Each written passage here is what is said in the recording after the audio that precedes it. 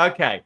We spent the whole season and we always hold up Plymouth as this example of this beautifully well-run club who's come up 2 promotions in the last few years. We've seen Ipswich's financial results this week from last year in League One. So their promotion got even better, in my opinion, this week. Their League One title last year. But they're in all kinds of trouble now, Sam. I had them staying up, and a lot of Plymouth fans went, "Oh, Ben, I know you kind of like the story, but we don't agree with you with where this is going." Now, Iain Foster has gone with 6 games, and part of me thinks this is crazy because you shouldn't sack your manager with 6 games to go. Is that going to upset the apple cart? But if he's the wrong guy, then it's probably the right thing to do. But whichever way round, whether it's brave, stupid, both, they have to do something, don't they, Sam? And they're banging trouble. What is your take on the whole picture at Argyle, especially changing a manager 6 games out? Yeah, I suppose a big factor is when the atmosphere in the stadium and amongst the supporters has turned to an extent where it's probably affecting the players, and I think that's where we got to. And I don't like, there was a bit of it with Mick Beale earlier on in the season, Ben, and I remember us discussing it then. I don't like character assassinating. That's not our job, and I think to a degree that's become too much of a part of football. Supporters picking on managers' mannerisms and what they like on the touchline and what they like post-match. It's a high-pressured situation.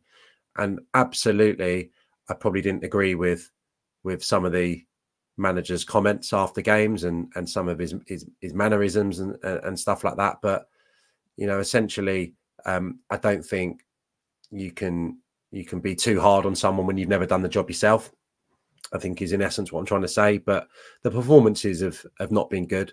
It sounded like at Carrow Road they actually started the game really well, and again against Bristol City. So these 2 games could have gone differently, and we could have been talking really differently about Plymouth Argyle this morning. Obviously, when they scored earlier at Carrow Road, I was thinking, "Oh, my prediction is absolute nonsense." And then they conceded the 2 set pieces and obviously lost against Bristol City. But it feels like the toxicity got too strong within the supporters. And I think the change is probably the right decision. I'm surprised the way they've gone. So it's Juice, I am surprised. Who is the director of football, right? Yeah, and I think he worked in the England setup somewhere along the line. So at the FA, sorry.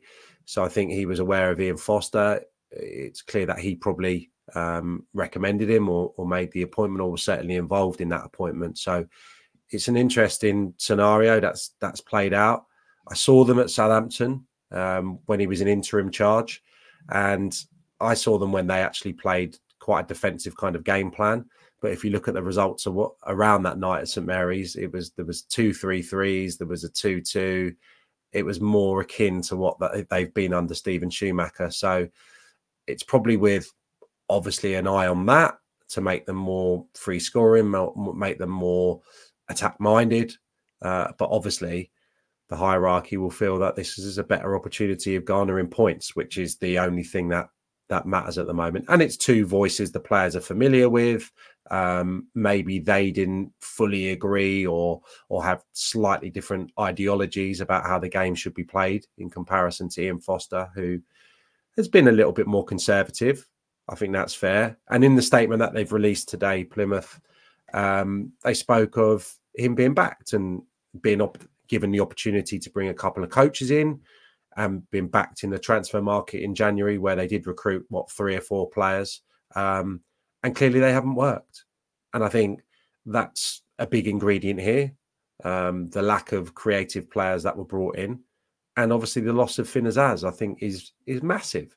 If you're talking about one of your 3 best players, your greatest sources of creation and goal scoring from midfield, that affects any team on top of losing the manager.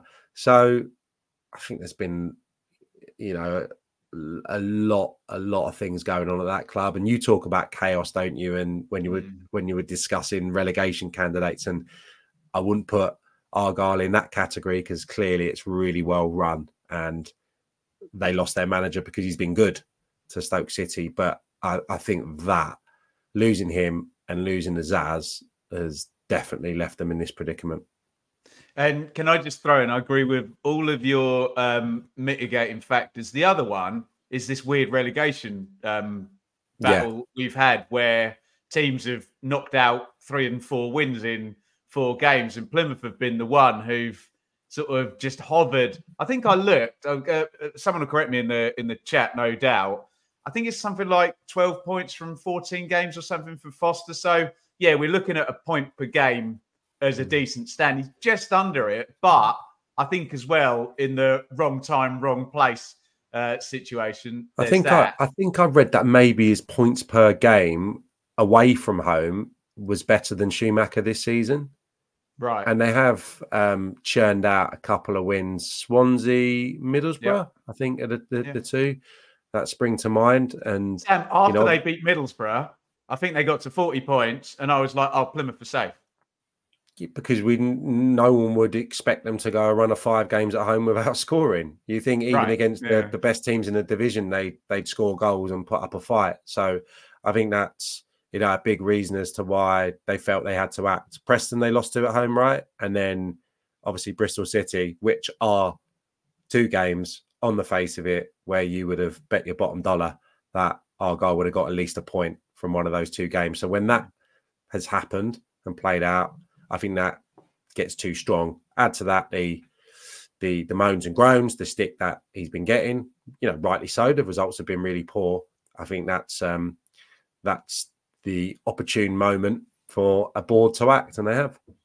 And also, Sam, it's an opportune moment before you go and play Rotherham, who are pretty much nailed on to finish bottom. So it's Rotherham. We'll just look at the 3-game week. Rotherham away, QPR at home, which is becoming more and more difficult. And then, for God's sake, look at that, Leicester. So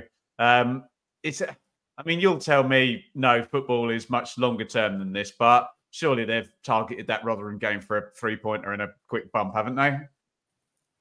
Yeah, but I've no idea what type of game that's going to be. I've no idea what kind of Rotherham turn up. Probably a Rotherham, the old cliche, but they'll just play with freedom. He can pick whatever team he likes. They're gone, aren't they?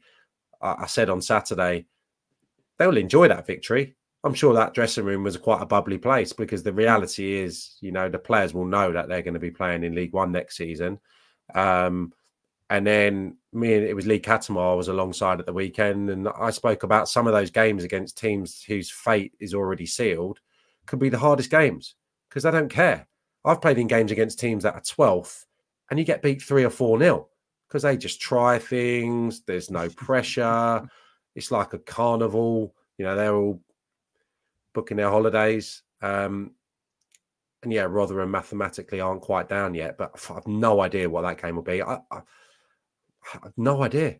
I had no idea. I think it'd probably be a difficult game for Argyle for those reasons. Very, very interesting. Get your thoughts in. We'll definitely clip that one out, and hopefully we can hear from the Plymouth fans. My sense is that they thought they were gone without doing this, and it kind of had to be done. But let us know what you think in the comments. Plymouth make a managerial change late in the day.